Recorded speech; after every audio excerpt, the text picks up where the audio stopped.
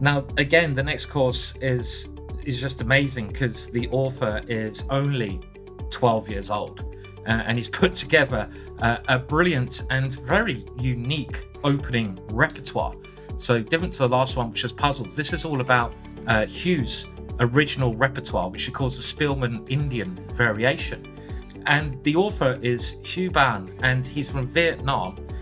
He's only 12 years old, and he is a national master over in Vietnam. And I wish him the best of luck in his future. And let's just have a little dive in at something and just have a feel for what the opening moves are.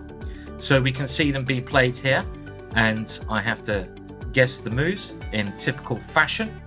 And we can see here that we're playing it along.